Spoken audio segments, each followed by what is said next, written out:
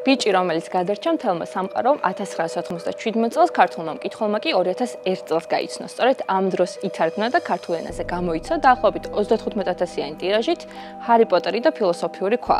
წიგნი, რომელმაც მე პირადად და უამრავ ადამიანს ჯადოსნური სამყარო, უამრავ ბავშვს ჯადოსნური ბავშვობა, უკვე დასრულ ასაკში კი სასწავლების ჯადოსნური რწმენა აჩუქა.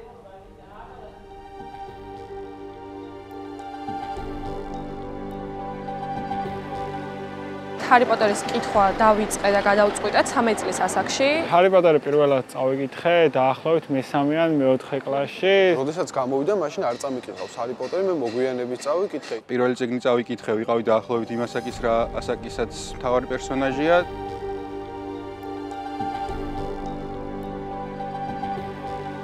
სიყვარული რა თქმა მე პირადად უფრო მეორე ხარისხოვანი პერსონაჟების მიმართ გამაჩნია, როგორიც არის თვითონ სევერუს სნეიპი, სირიუს ბლეკი, დამბლდორი. ყოველ ჯერზე წაკითხვისას და ყოველ ჯერზე ყურებისას სასწაულ ემოციებში ვარ და აი მართლაც თვალებიდან ცრემლებს ვერ ვიშორებ.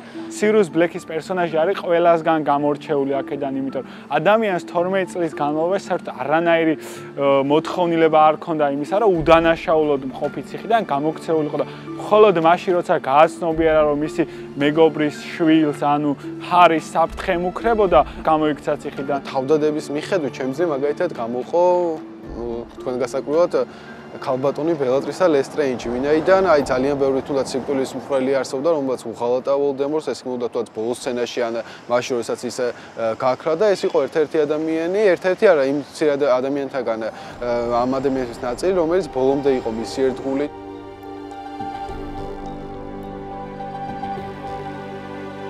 დიდი პლუსია, რომ ამ წიგნზე გადაღებულია ფილმები. ფილმი ვნახე პირველად ვიყავი ალბათ 6 წლის ასაკში და ფაქტიურად გაზრდილი ვარ ამ ნაწარმოებზე და ამ ფილმზე.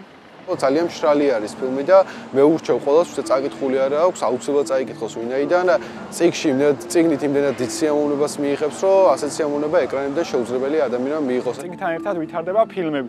ანუ ძალიან ბავშვური ასაკიდან ფილმი გადადის უცებ ზრდასრულობისკენ, მოზარდობისკენ და ასე შემდეგ. ამ ეპოქაში ჰარი პოტერი და მისი წიგნები და ფილმები ახერხებს, რომ 15-16 წლის ადამიანები დასვა წიგნთან და დასვა ისეთ წიგნთან, რომელსაც შემდგომ 30 წლის ასაკშიც კი კითხულობენ.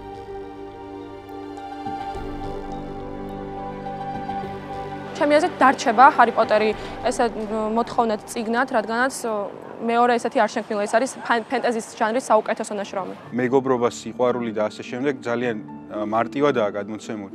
და ხშირად ეს სიმარტივე აღიქმება საბავშვოობა და არა და საერთოდ არ არის საბავშვო. ჰარი პოტერი არის, წიგნი ყველაფერზე, იმიტომ რომ ამ წიგნში განხილულია როგორც მეგობრობა, ერთგულება, თავგანწირვა, ამბიციურობა, წარმატებულება, წარმატებისკენ სწრაფვა და თავდაუზოგავი შრომა და რავი, ყველაფერზე ერთად არის ეს წიგნი. ეს ნაწარმოები ავითარებს აი ძალიან დიდ სიმულაციის ხსნობას, რომ ადამიანებმა მუდმივად იბრძოლონ თუ რაღაც არ მოსწონთ და მათი მცდელობა აუცილებლად გამოიღებს შედეგს.